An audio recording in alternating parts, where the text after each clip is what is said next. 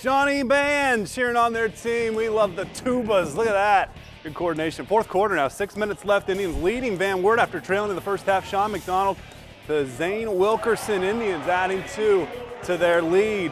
More from Shawnee. How about Jaden O'Neal penetrating inside? Nice knifing move. Gets the layup to go. Cougars trying to fight back. Jacob Kelly inside. And his left-handed layup from the left side is good. It's the foul shot as well. Lots of fouls. Substitutions make for a long fourth quarter. Indians make a lot of fourth quarter points as they go on to win 59-47. Great second half of the Try.